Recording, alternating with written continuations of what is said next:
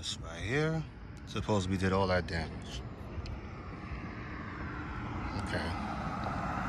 So, we'll make sure we get this off to the insurance company, because I can see he has scuff marks on the other side of his vehicle. Evidently, he can't drive. He tried to force me off the road, and then when I got in the lane, he wants to claim that I hit his vehicle. If I would have hit his vehicle, I would have known that. So, just to cover myself, to make sure I record all of this and got photos of it.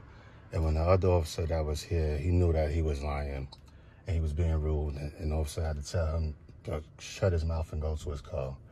So once we get the insurance information exchange and all that stuff, they'll deal with it, and that'll be it. Other than that, he's causing me to be late for my pickup, which I was here early. And if I lose pay, then we'll just have to deal with that and in court with him. Hold on. Oh, okay.